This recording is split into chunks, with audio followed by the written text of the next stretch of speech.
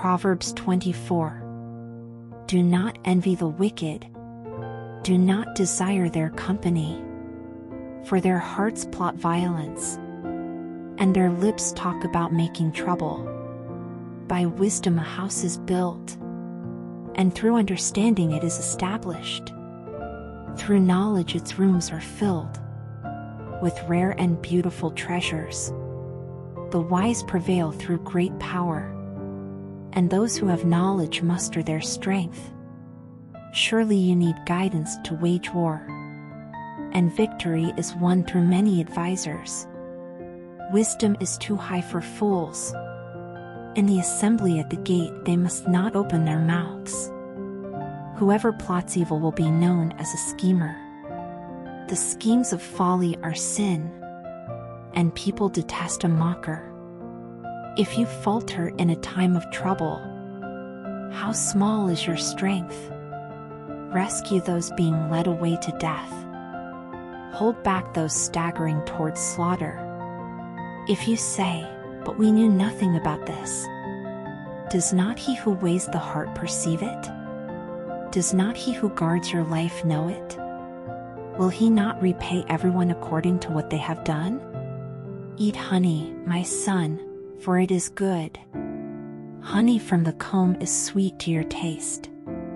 Know also that wisdom is like honey for you. If you find it, there is a future hope for you, and your hope will not be cut off. Do not lurk like a thief near the house of the righteous. Do not plunder their dwelling place. For though the righteous fall 7 times, they rise again. But the wicked stumble when calamity strikes.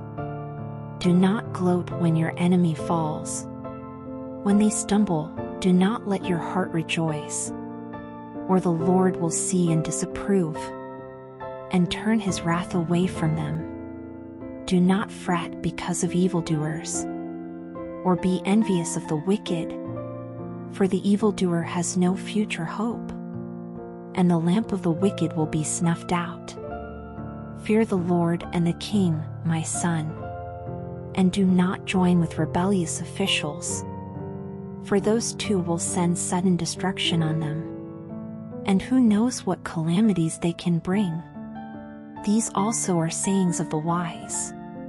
To show partiality in judging is not good. Whoever says to the guilty, "You are innocent," will be cursed by peoples and denounced by nations. But it will go well with those who convict the guilty, and rich blessing will come on them. An honest answer is like a kiss on the lips. Put your outdoor work in order, and get your fields ready. After that, build your house. Do not testify against your neighbor without cause. Would you use your lips to mislead? Do not say, "I'll do to them as they have done to me. I'll pay them back for what they did." I went past the field of a sluggard, past the vineyard of someone who has no sense.